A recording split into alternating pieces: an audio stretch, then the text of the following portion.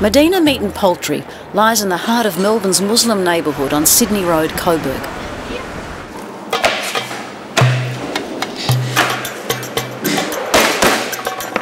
Every day, 6 days a week, a team of butchers, slicers and boners will go through 100 sheep, 20 lambs, 5 cows and 500 chickens, all slaughtered within the strict Islamic guidelines of halal.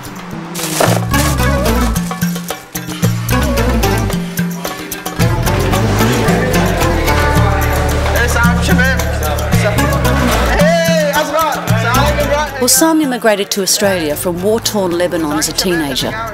9 years ago he married Alif, and together they have built up one of Melbourne's largest halal butcher shops. Let's put it in a book, 2nd of March. But with all his attention going into the business, Hasam has had little time to look after himself. He's a workaholic, and it takes its toll on your health.